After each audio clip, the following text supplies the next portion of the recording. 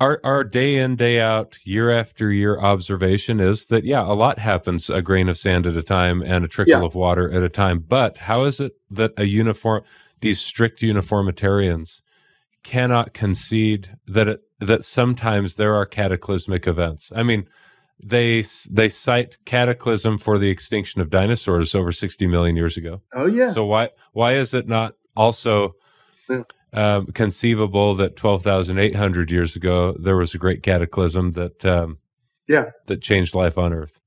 Because they would have Maybe found they it by now. It's kind of recursive. It didn't happen because we've been studying these time periods our entire careers, and my major professor's career going back another 40 years or so, that we couldn't have missed something so big. I mean, to your point, though, you get up and if you have blinders on, you can miss anything. That's right. Well, you get up in an aircraft, for example, which hasn't been around for centuries, and you're taking optical images of the East Coast. And I've seen these pictures. I mean, the pictures are remarkable of these impactor sites, or I don't know if I should appropriately call them impactor sites, but there are these elliptical indentations all across the Carolinas and all the way up to the Northeast. And as you're saying, they all appear to fall along a similar azimuth. I mean, it's really a stunning image. Now, you couldn't have seen that, I'm guessing, standing on a hilltop in North Carolina. You could get a sense for a few of them at a time as a man on the ground, but you couldn't get the sense that we now can either from the sky or from space.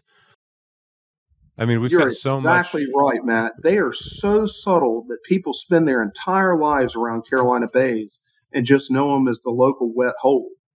And they all have a very distinct and very bright colored sand rim, brilliant white sand in what causes that? Degrees around that. It was burrowing whales. Out of it. Yeah, burrowing whales, exactly. And back to what the kind of the accepted mainstream landing point for what they believed it was wind and waves. That somehow katabatic winds from the glaciers came down during 3 periods. Some of them separated, maybe it's 4 periods, separated by as much as 10,000 years. Came, formed bays. They stopped forming. The wind came back, formed them again. They have no explanation, and they'll even tell you this, for how the original depressions formed. But remember, this is the coastal North Atlantic coastal plain, so it's very shallow. The groundwater table is very shallow, but somehow there was a depression, and the water-filled depression cast waves up against the sand on the sides, and it enlarged and elongated itself and just blew itself into a perfect hole in the ground. And you can find places around the world where you do have wind-formed lakes, but they're nowhere near as perfect as these. How big are these bays? Oh, from 400 feet to 10 or 11 miles and everything in between. Yeah, and people will live on them. Highways in North Carolina and country roads will actually follow the rim because they didn't want to build and have to go through the wetlands, and that was more difficult, corridor to build the road in, or maybe historically that wasn't the footpath. So you'll find that roads arc around the edge of them, and that the churches will be up there because the cemeteries are better placed in the sand rim, right? So human organization on the coastal plain was somewhat influenced, but it's exactly like you're saying. They didn't know that they were absolute perfect ellipses. And you know what an ellipse is, and this is all credit to a fellow named Antonio Zamora, who has a very popular YouTube channel on the bays, for the bays.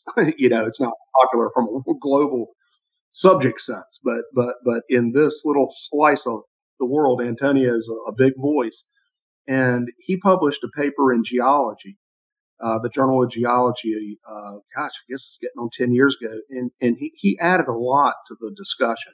And I would say it's kind of the predominant catastrophist interpretation of them. And that is that there was an impact somewhere around Saginaw, Michigan, because if you follow their azimuth lines all the way back, and then account for the Coriolis effect. Isn't that the way you say it? Where if you cast something into the air, the Earth is also turning. So you got to do some math there. But if you follow all that back, it goes to Saginaw Bay, which is kind of an interesting anomalous feature, that makes up the thumb of Michigan, right? So that's Saginaw Bay.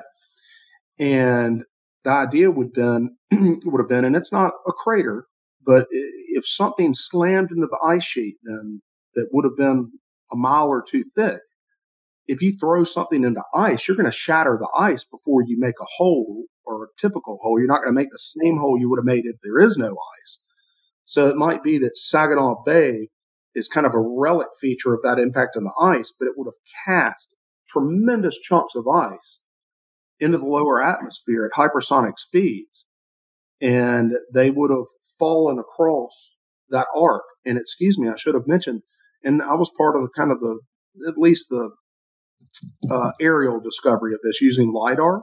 But if you go into Kansas and Nebraska, there's a whole nother bay field that points back to Saginaw Bay as well. So it goes from New Jersey and Long Island all the way down to Georgia, kind of parts, and then picks back up.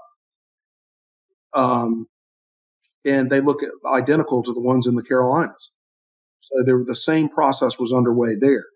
My conclusion, personally, tentative conclusion is I can't be sure of the formation mechanism, but they all happened at the same time. Whatever happened at the same time in an instant.